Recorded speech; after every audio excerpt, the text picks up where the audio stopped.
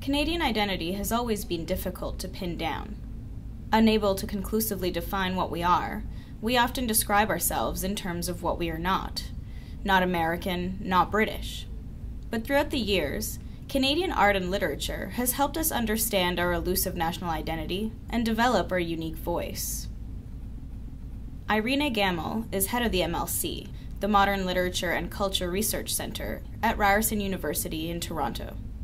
Her team specializes in Canadian literature and culture during the modernist period, from the 1880s to 1940. It is a period during which we really saw a kind of revolution of artistic and literary expressions. In our research, we focus very much on putting some Canadian women artists and writers on the map who may not yet have received their due.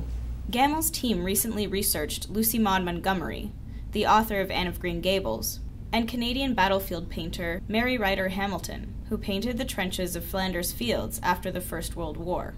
It's fantastic to have these research projects into these inspirational, empowering women who are Canadians, who embody so many ideas and morals that we need to reach out and show students to provide this fantastic role model for them. Mary Riter Hamilton in particular, it's important that she gets a stage, she gets a voice, and without our research, she could just be forgotten and just pushed by the wayside. The MLC Research Centre uses CFI-funded digital scanners to preserve Hamilton's works and document her life. The relationship between literature, history, and media technologies, and the exposure to visual archiving, is what attracts students with different academic backgrounds, including English literature, art history, communications, and fashion. I think good research and internationally powerful and competitive research is all about having an interesting edge. It's about innovation, it's about originality. In my view, that originality happens when you bring different components together, when you bring different fields, different methodologies together. And by bringing those methodologies together, we create new knowledge, we create new approaches to various research questions.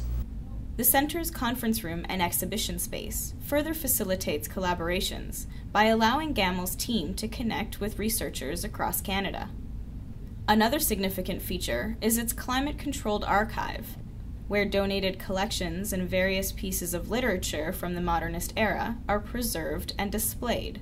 We received an original copy of a Nellie McClung book of short stories called Flowers for the Living. We also received a letter from Ellen Montgomery to a fan and fellow writer, Cynthia Down. It's so important that we ensure to the donors that we can provide a safe space for that, and also a venue where people can come and see these resources, and it's open to scholars and the general public.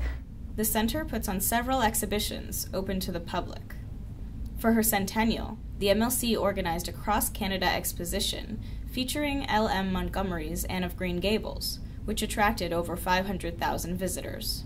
With this new exhibition space downstairs, the world is our oyster. We can bring Canadian heritage out to the Canadian people in a really meaningful way.